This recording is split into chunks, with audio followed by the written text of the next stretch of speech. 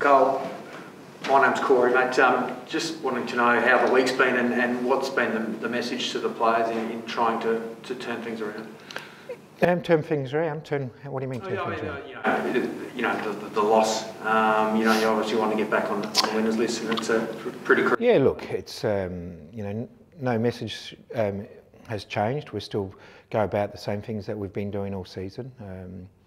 You have your ups and downs over the course of the season, and it was disappointing last week. But the boys fought hard. Going down to 10 men, such an early stage. So it was disappointing that we didn't come away with something. The fight that the boys showed. But that's football. We move on. We got a big game this week, tomorrow night.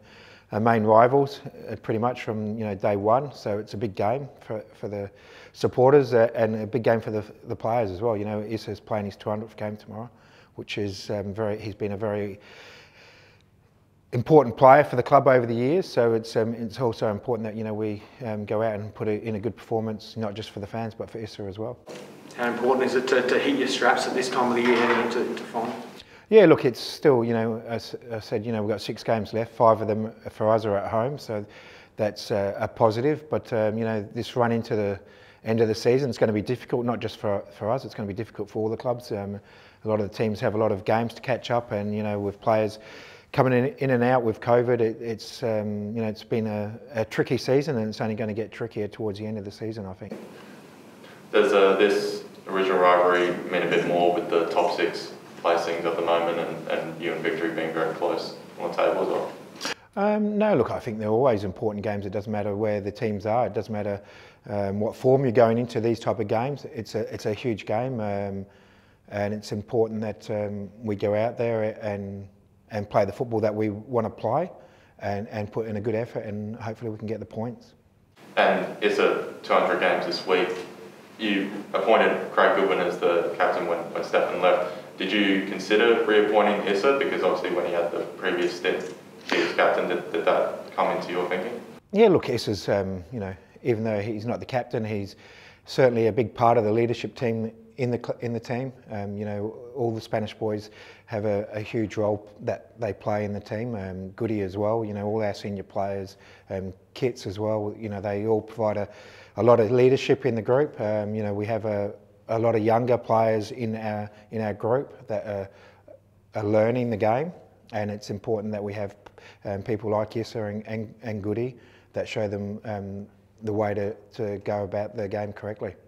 And I imagine Stephen Hall will start on Saturday, and he did really well for up to 50 minutes anyway until the Mariners got the goal on the weekend. How's he been going training this week, and how's he feeling going into the game? Yeah, look, Stephen is, he said he's come in a couple of times this year for us. For a 17-year-old kid, it's exciting for him, especially, he's a South Australian boy that's grown up watching the club and supporting the club, and so he knows how important this game is as well. He's, watched many of them over the journey, so it's important that we just let him go out and play. He's a young kid. He's a goalkeeper playing in a big game. So I'm sure they will try and put pressure on him early. So Stephen is a very relaxed kid, and we saw that with his performance last week.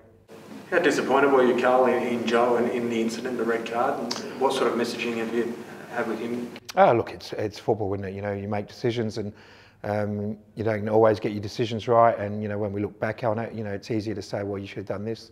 But in the moment, he made his decision, and we live with it as a team. And unfortunately, he got it wrong. At the time, the referee thought it was a yellow, and Veart intervened and said it was a red. So unfortunately for us, it was a telling point in the game. Is it a fine line? I guess you want your keeper to assert their authority and stuff, but you obviously don't want them to cross that line. So is there a fine line that you're playing with there?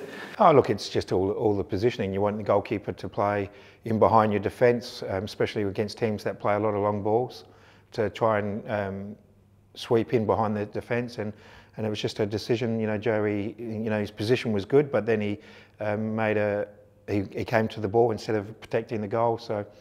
He's a young goalkeeper still as well, so he's still learning his craft, and he'll be making mistakes.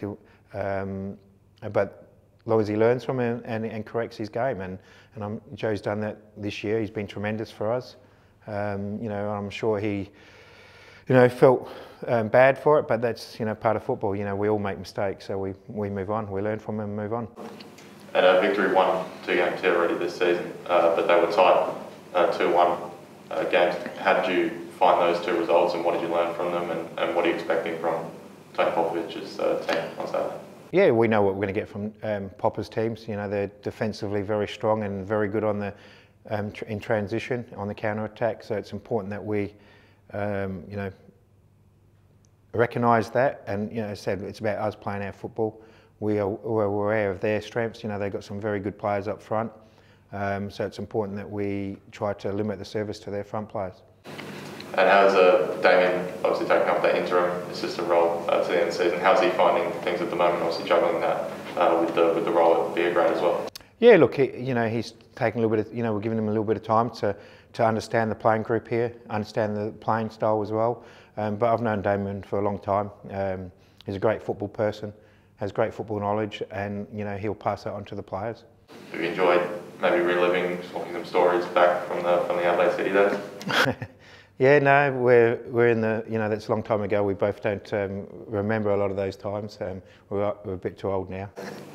Just on the injury front, how are the boys looking, and Hiroshi as well, who's overcome his bout with COVID? Yeah, Hiroshi's back. You know, he didn't really have any effects from COVID, so you know, he will slot back into the team. And then yeah, it's just still the sort of a few injuries, soft tissue injuries that are just 1 or 2 weeks. So we'll manage them, see how they pull up tomorrow. Give a lot of these players a little bit more time.